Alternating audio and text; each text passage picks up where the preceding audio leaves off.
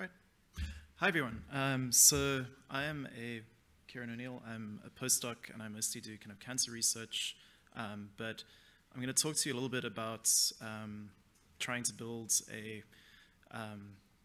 well, I work in single-cell epigenomics right now and trying to build a template workflow that other people can use based on CWL to be able to create their own reproducible workflows.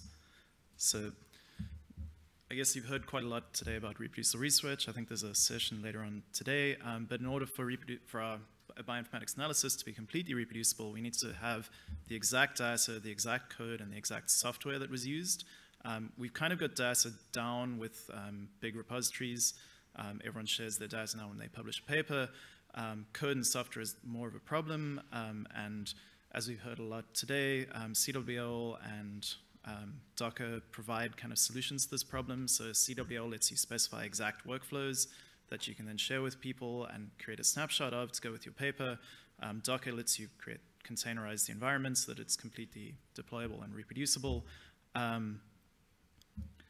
But so far, nobody's really done this within single-cell whole genome bisulfite-seq, which is what I work in, which is really kind of exciting, where we can do DNA methylation genome-wide in single cells.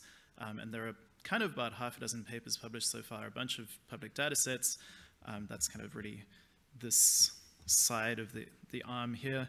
And a bunch of people are using fairly standard, kind of similar analyses that they're performing, but nobody's publishing their code, nobody's kind of making it reproducible in any way. So my goal with Screw, in fact, was I took it to a hackathon at the NCBI a few months ago and started to build this template workflow. So just to give you another overview of what bisulfite-seq data looks like, it's very sparse. This is kind of 100 libraries on the left, and only a handful of them even have any coverage at all. Each of the little blocks here is a CPG site. And another kind of challenge is that nobody has a standard format for this because BED doesn't quite work, and neither does WIG, and so everybody uses their own BED-like homebrew formats. So one of the things that we've done in Screw is to actually create an interconverter that will convert from other people's formats. So here I'm just showing, these are even two different papers from the same author, 3 years apart with completely different formats.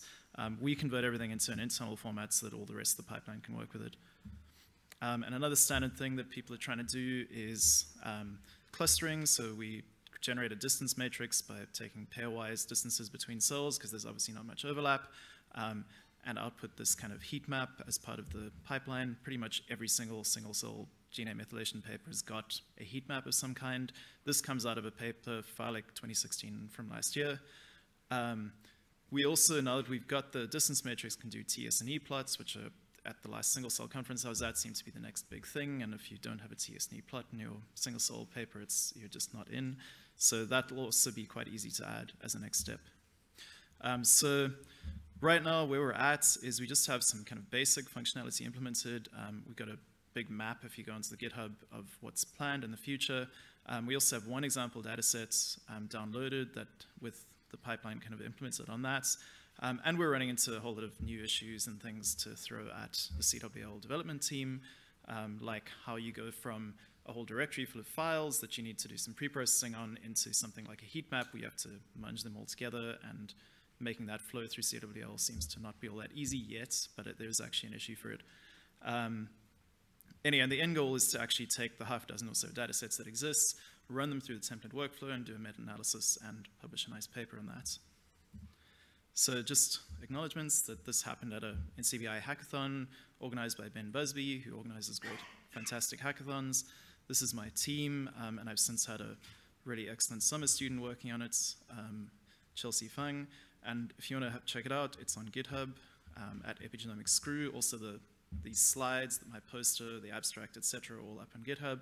And it's poster A153, which I think is tonight, not Sunday, because the odds are tonight, but I might be getting confused. So, thank you.